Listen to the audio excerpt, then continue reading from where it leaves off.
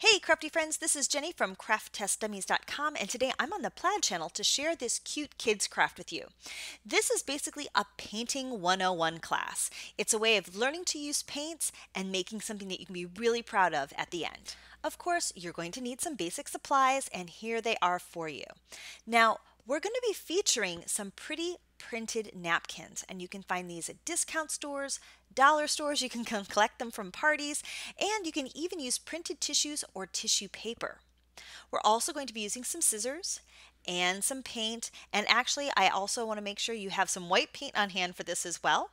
We're going to use some Mod Podge for a couple of different steps, a paintbrush, and we're going to be using this wood plaque. Now, I saw this at the big box store. I've also seen them at the hardware stores, and of course, you can always find them from thrift stores as well. Lastly, we're also going to use some letters to get our monogram on our plaque. Now, this first step is actually kind of optional depending on where you get your plaque from. If you're getting one from the hardware store, you may find that there are some rough edges and splintery places, so it's not a bad idea to just knock those off with a little bit of sandpaper. Sanding is a nice, fun activity, and it kind of lays the path for doing more woodworking in the future. But if your plaque is smooth enough, you can feel free and just skip this step. But if you do sand it, take a damp paper towel and make sure you wipe away all of the sawdust and leftover bits so that your paint goes down nice and smooth. Alright, so now we are ready to paint. I'm protecting my surface with this manila folder, but you could use newspaper and old tablecloth. Just make sure you don't get paint on the table. Now I've gone ahead and put some white paint in this little dish, and I'm going to go ahead and just give my plaque a nice base coat. I have found that if you're going to do anything on top, adding the white really creates a nice backdrop so that all of your other paint colors are nice and vibrant.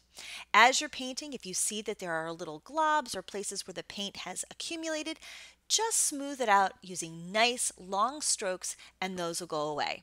You're going to want to let this dry and then actually apply a second coat as well. And while our plaque is drying, we're going to go ahead and select our napkins and get this part ready too.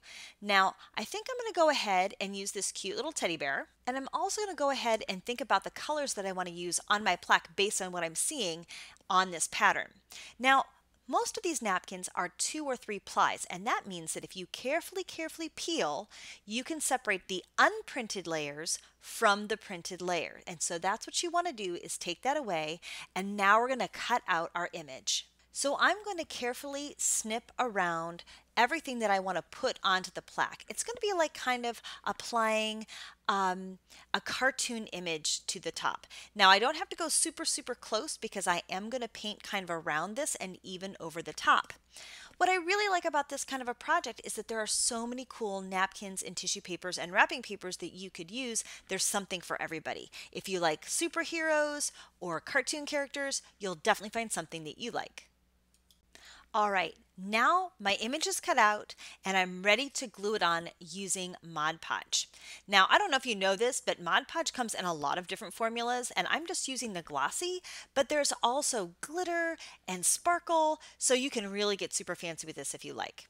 So to glue it down, because it's tissue paper and it's kind of delicate, you're going to lay down a nice thin coat of the Mod Podge with a nice clean brush, and then we're going to lay down the napkin over the top, positioning it pretty much where you want it to be because it's going to kind of stick down fast.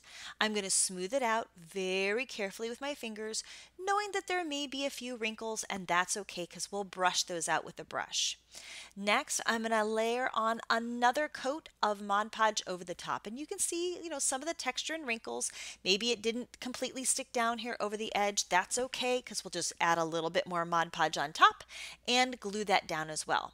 Another good tip is that if you want to avoid wrinkles, start in the middle brushing and then brush out to the edges, and that will actually decrease the amount of bubbles that you get into your final project. Continue this until it's all glued down. So now we're going to decide what initials we're going to use. Now, if you have a short name, like my nephew, you can just put your whole name, Ben, on the front.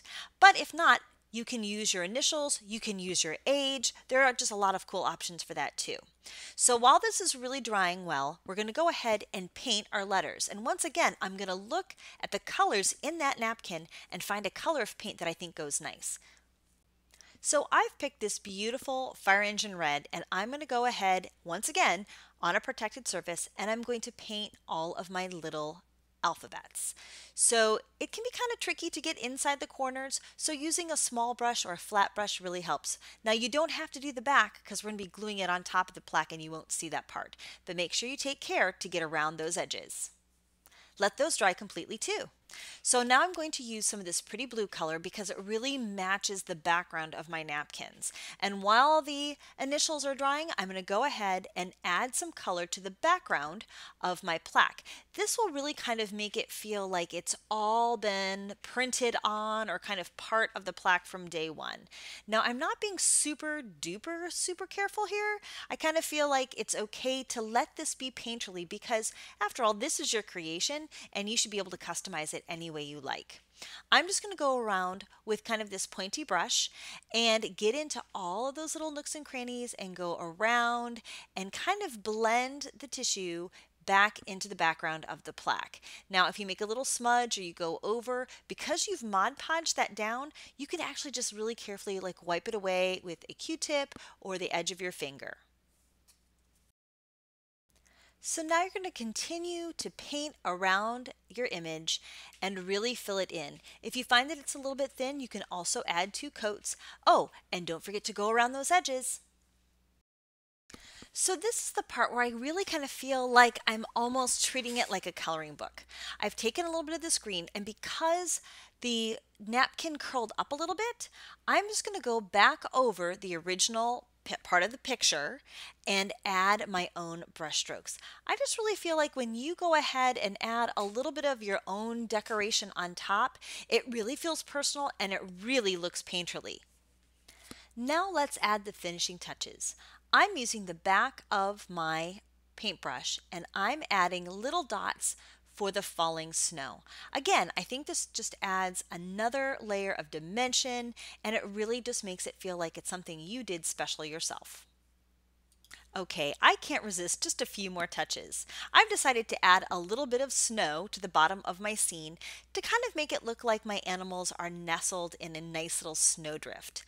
Feel free to further embellish your plaque with whatever colors or shapes that you would like to do. You could add extra details to the scarf or onto the background or even make different colors around the edges. And now for the finishing touch, we're going to go ahead and just use our Mod Podge to glue our monogram or the name onto the front of the plaque. Because Mod Podge is a glue, you can use it by just painting it on the back to affix the letters on the front.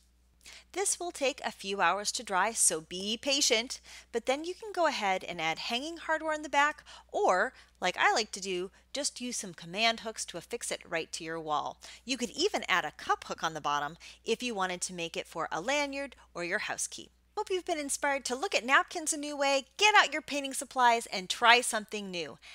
Thanks for watching, and have a crafty day.